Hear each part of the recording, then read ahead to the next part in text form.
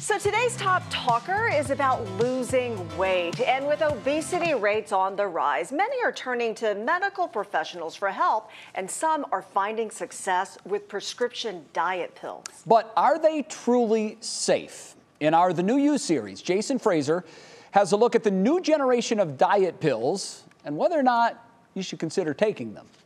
4 years ago, Susan Szabo was diagnosed as a diabetic. She immediately thought of her family. Both my mother and brother were diabetics. Both died. My mom was at 57 and my brother 60. Susan admits when she looked in the mirror, she wasn't in love with what she saw.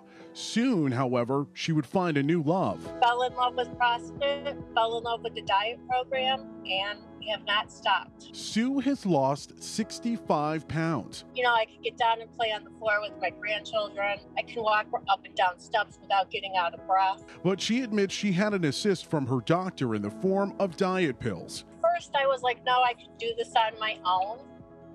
But when I hit the plateau, I was like, I gotta break this somehow. Susan isn't alone. According to the Centers for Disease Control, the obesity epidemic continues to grow. We have easy access to food. Some food may be good, but may not be that healthy. So you keep coming with those calories.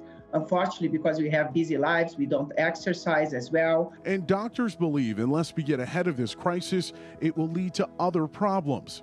Obesity as a disease will lead to a lot of other diseases. Diabetes is one, hypertension, increased risk of stroke. It's why some doctors and weight loss management programs like the one at Cleveland Clinic are prescribing diet pills. We don't rely solely on these medications for weight loss. We need to have a weight loss program. We need to talk about nutrition, about exercise, sleep, stress, appetite control. So you do need behavior changes.